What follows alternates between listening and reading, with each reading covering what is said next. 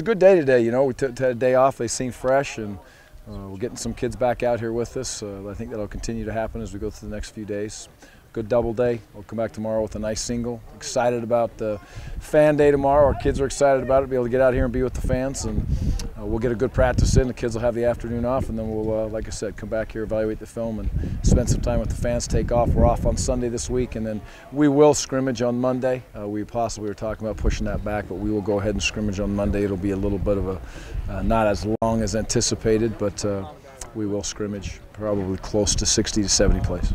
Gary, you mentioned getting some kids back today, but do you know roughly a kid like Landish, how long he's going to be out? And with the kids you've had out so far, has it hampered your ability to get some things done? Yeah, it hampers a little. I wouldn't say for what we want to get done, it hampers the progression of those kids. But I would also say it kind of opens up windows for some other young men to be able to get involved. So, you know, it's not what we want.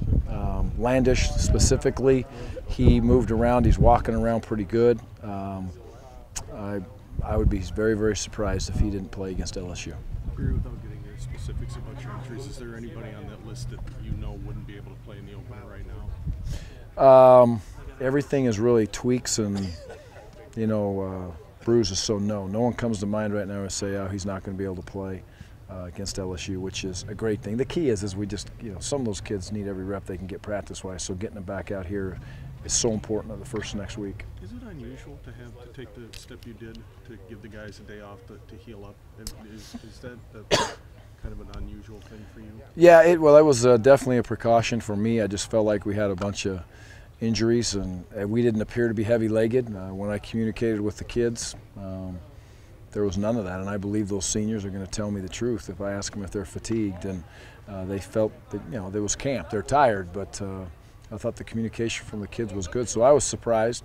I thought it was a point that we just simply needed to take a step back and just give them a day off, regardless of what they were saying or how they felt. And it came at a time we were able to do that, and we turned around and obviously made up the two-a-day today. So, you know, those first few days we're tired mentally and physically. It's football camp, but we'll get them back in. I feel we're moving in the right direction with those injuries. You've been pleased with your three freshman wide receivers, but Peavy and Wheelwright have been out for an extended period now. Are they in danger of kind of being left behind a little bit at this point? Yeah, if you've been out for that long and you got three guys that have come in and competed the way they've competed, you know, absolutely. I mean, sooner or later, as bad as it is to say, you know, without the reps and somebody is producing in front of you, then, you know, it's a natural progression. And we're not believers in saying because somebody gets hurt, they lose their spot when they're injured. But, you know, those two young men never really had a spot.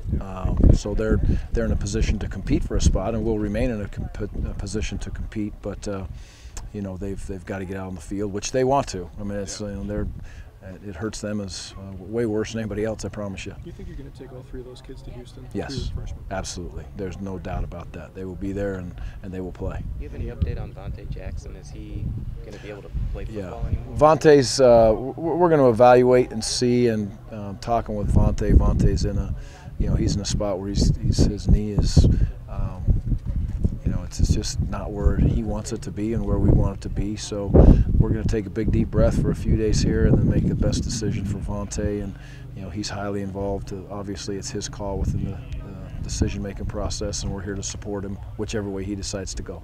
How serious was Derek Strauss's injury?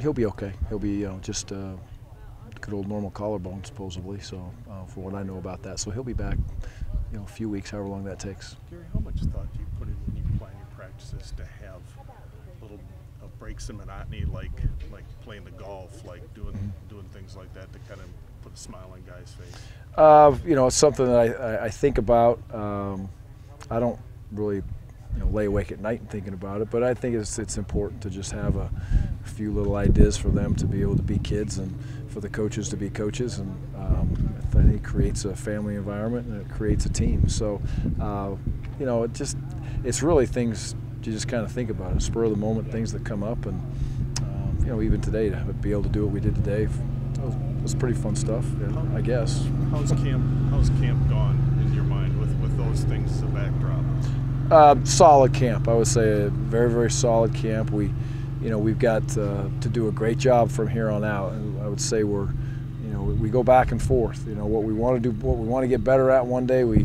make some strides, and take throwing the ball, for instance, and protecting, and then the next day we kind of take a step backwards. And we take a step forward on running the or stopping the run, and then we kind of take a step, backwards on stopping the run. So that's give and take, I suppose, by the offense and the defense. But I just need to see more consistency in those areas and more earned wins.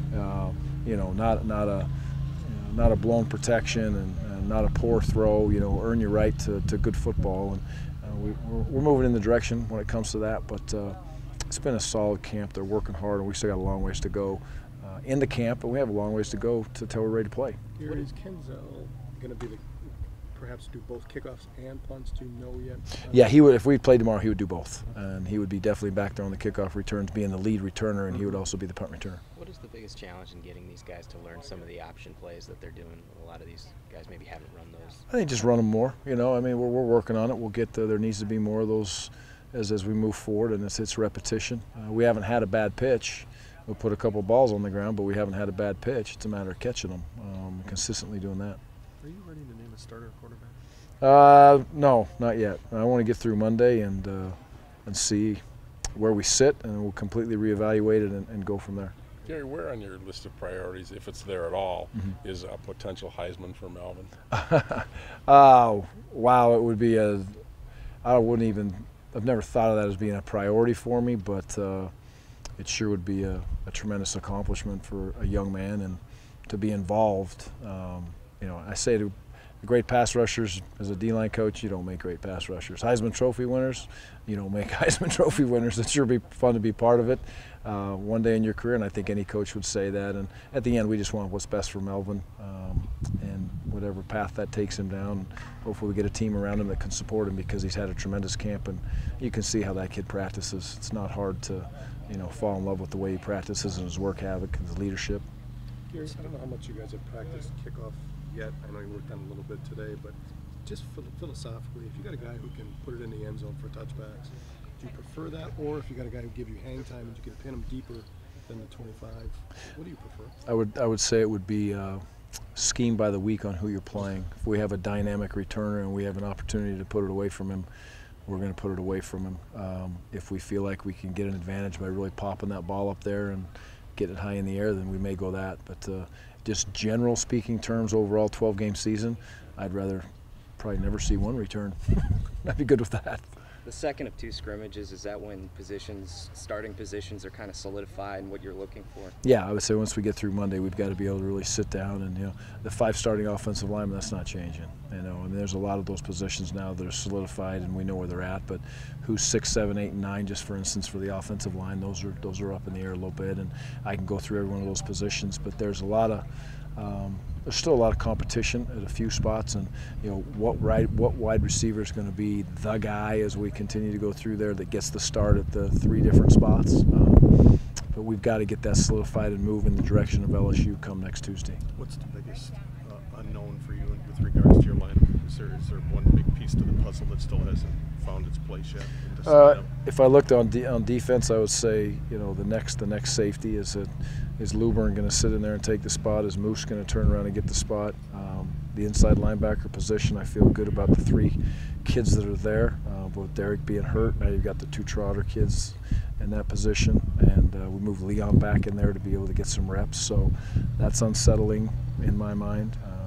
Offensively, I feel pretty good on offense. It's just a matter of figuring out the quarterback scenario.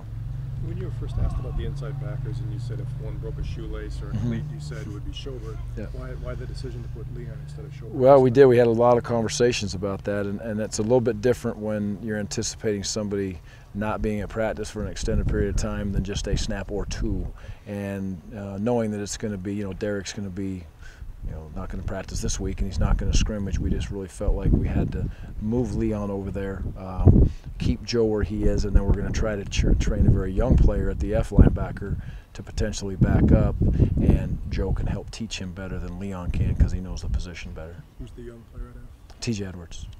Okay. I don't know how many people are going to write about Family Fun Day, previewing that, but what is the importance, reflecting on last year's experience and the importance of bringing people in here? Yeah, Family Fun Day is great. It's great for our kids to just be around fans. And I say, again, I sound a lot of things I sound like a broken record, but the bottom line is when our kids can get around, families and fans, and regardless of the ages and who they are, and it makes them more invested. And so our coaches understand that, the power of Wisconsin, power of Badger Nation, and it's good for them.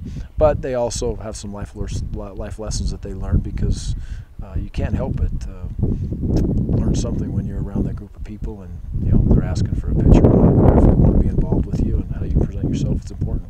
I'm guessing Edwards has flashed enough for you to feel comfortable with him to give him that A shot, yeah, comfortable enough to give him a shot. If we were healthy, I would like to sit back and say to say we're going to go run him down on special teams and burn that red shirt the first game. I'm not comfortable to say that, but where we're at today, yes. Are you set on the number of true freshmen you want to play this year? No, I'm sure I would say somewhere between, true freshmen, minimum of 7, and probably a maximum of 10. You mentioned Leo's injury, when he was going to be back. Do you know when he'll be Yeah, back? he should be soon, I would What is say. it? But What was he's just the same thing. He's got a little tweak in his hammy, so he'll be fine. Anything else? Thanks, Okay, guys. Appreciate Thank you. it.